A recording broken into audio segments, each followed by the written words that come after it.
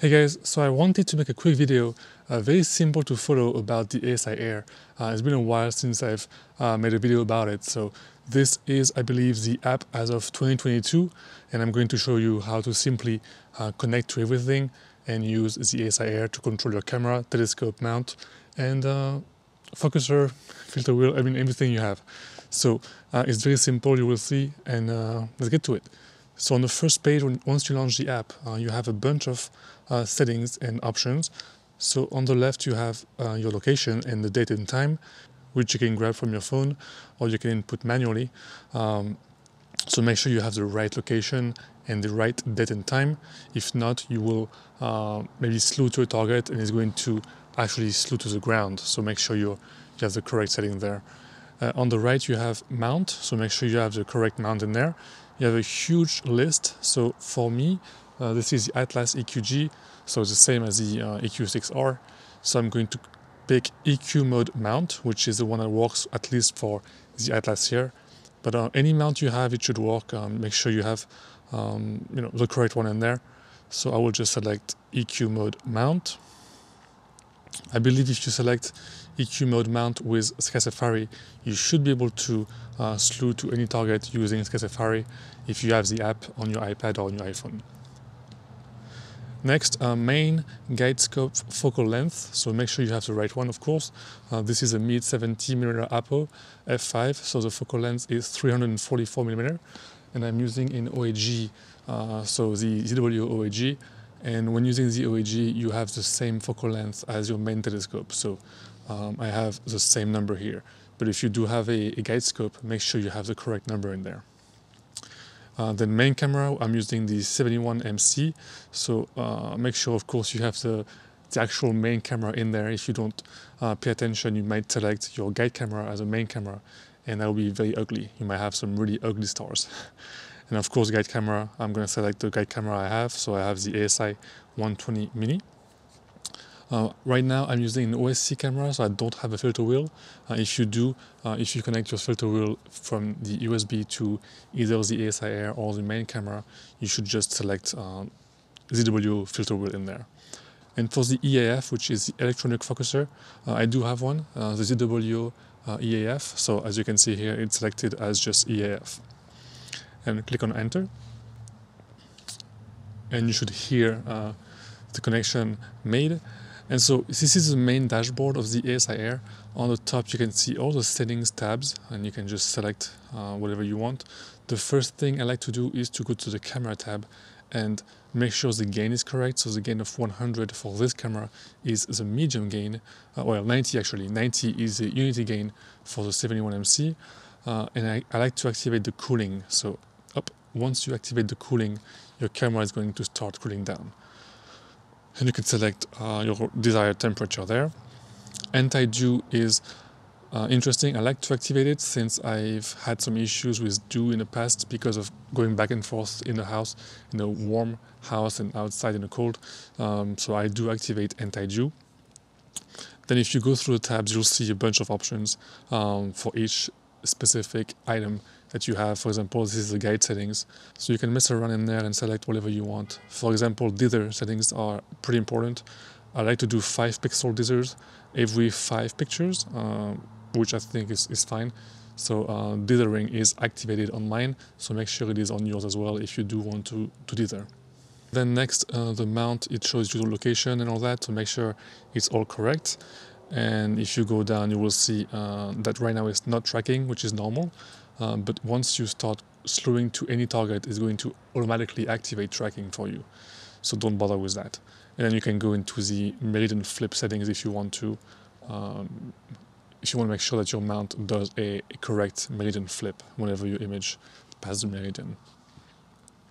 Next is filter wheel. We don't have any right now, but in there you could select your filters and rename them.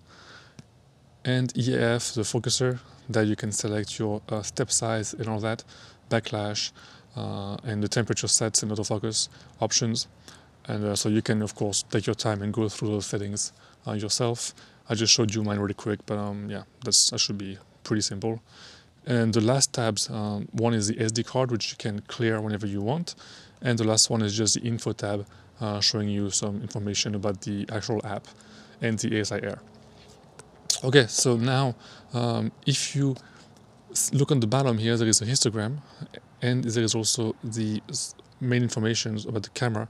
Temperature right now is cooling down, and the gain is 90. And so we have two more areas in the dashboard that are very important.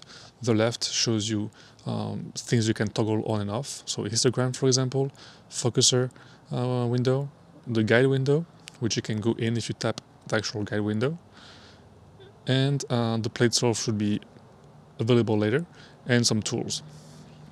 And on the right you have the main button to take pictures on the right here in the center, the exposure time over here, the bin, and on top the mode. So right now I'm in preview mode, so if I take a picture right now, it's just going to show me a preview picture of 1 second of the current sky, wherever it's pointed. So right now it's around Polaris somewhere. And if you go to actually click on preview, you can change also focus mode, polar alignment, auto run, which auto run is the one where you want to use to actually take real pictures and save them, plan, live, and video.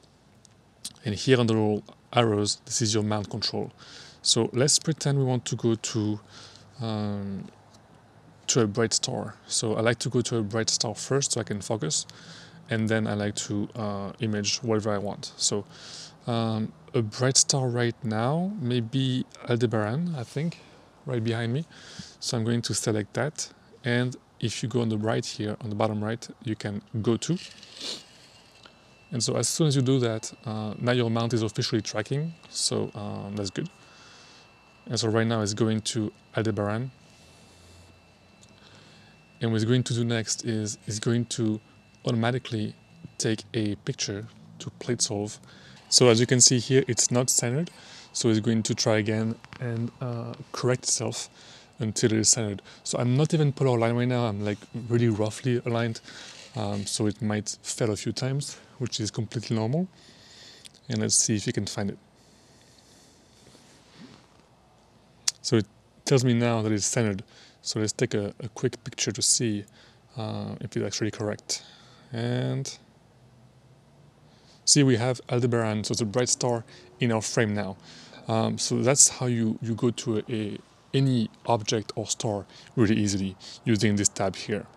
Now, to focus on this, before you image, of course, you have to focus. If you have an ENF, you can easily focus on this star, either manually or automatically.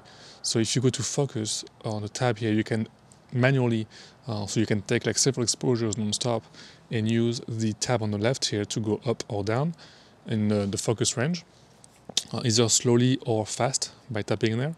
So fast means you go like more steps in a row. But the easiest way is to just stop that right now and go to AF, which is autofocus, and from there just click on, tap on play, and by doing that it's going to automatically take several pictures and play with the focuser itself until it finds the perfect, the best possible pinpoint stars. So I don't know if it's going to work because the light is so bright here, but we'll give it a try and see if it works. Usually it's not too slow, it's usually pretty fast, but what you want to see is a V curve. So what we hope to see here is the shape of a V, and the bottom one will be the most focused point. So as you can see here, it's doing kind of a V curve, it's going back up. So it goes all the way down and then all the way up. On the left, you can see the star size, so the lower the better, of course. Usually you want to aim for like under 2 at best. Okay, so as you can see here, it says autofocus succeeded. So I can just exit that, and we should be properly focused as of right now.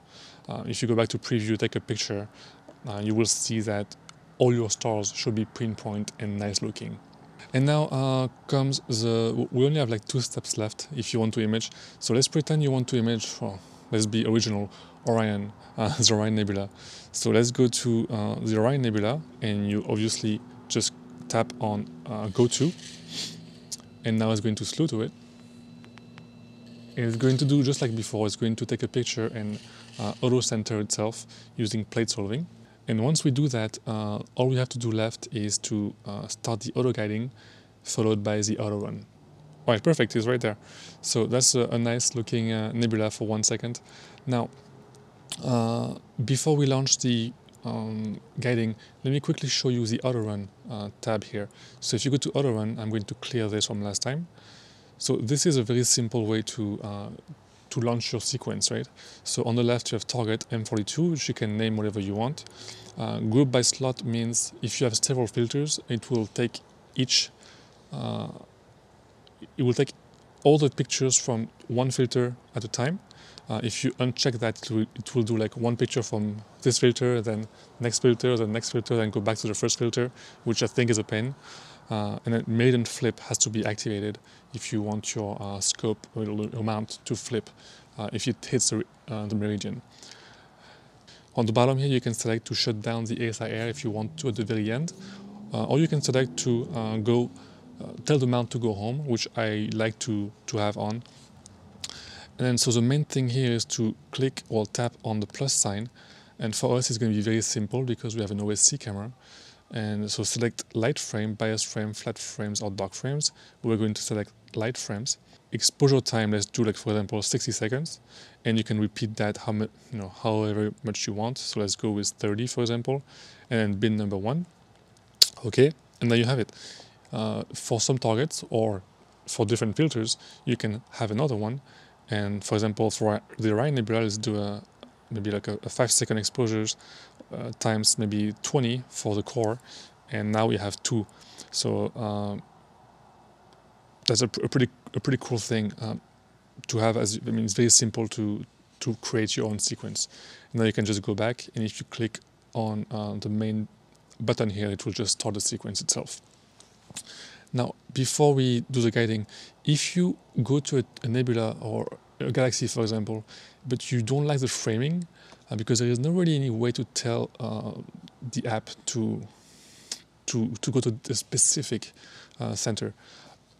So what you can do is either go back to preview and use the arrows from the mount here to go up, down, left or right until you like it, or an easier way is if, for example, you want to center the Running Man Nebula instead of M42, you can just hold, tap and hold wherever you want, and then tap again, and it's going to go center exactly where you tapped and held your finger. That's the easiest way you can do to center however you want. So for example, if you have 2 galaxies in your frame and you want to be centered in between the 2, or if you have a huge nebula and you don't like how it's centered on your screen, then you can easily do that using your finger.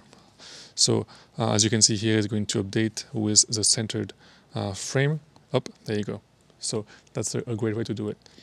So lastly, before you launch your sequence, make sure you're guiding. So for guiding, all you have to do is go to the guide tab and select, you can use the double arrows here to start taking frames, and then select a star that you want. And then all you have to do is just tap on the target there. If you use the info tab, you can clear the last calibration, but if you tap on the target here, it's going to calibrate and automatically start guiding, which is great. And you can toggle the graph on and on using the tab, using the button on the left here, which is great.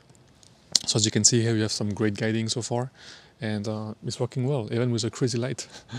Okay, and so lastly, to launch your sequence, once again, go back to auto run, and if you just tap on the big button here, it's going to automatically launch a sequence. Just confirm that you actually want your mount to go home afterwards. I'll just confirm as usual. And now, since it's already guiding and it's already plate solved on the target, it is already imaging right now as we speak. So we'll have the first frame in just about 45 seconds. And you can toggle on the guiding tab from here as well, which you can move around if you want to. And that's pretty much all we need. If you let the ASIair just image all night, it will refocus automatically depending on your settings in the focuser, and it should meridian flip correctly once the target goes past the meridian. And that's pretty much all there is to it. So that was a very quick and easy video showing you a quick walk around of the ASIair as of right now, as of 2022. So hopefully it's great. One last thing I did not mention is on the bottom here, you can play with the histogram. So you can really stretch as much as you want. As you can see here, we're going to have the new picture coming in just 2 seconds here. Let's see. I'll just tap on auto for now. And so this is the first frame we have. Well, actually, there we go. The first frame, which of course is completely blown out thanks to the crazy light I have in front of me.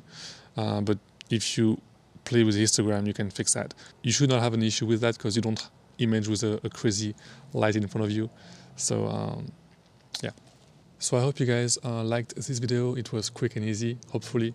And if you just got an ASIair, hopefully this was helpful to you. And yeah, so I'll see you guys next time for more tutorials and clear skies.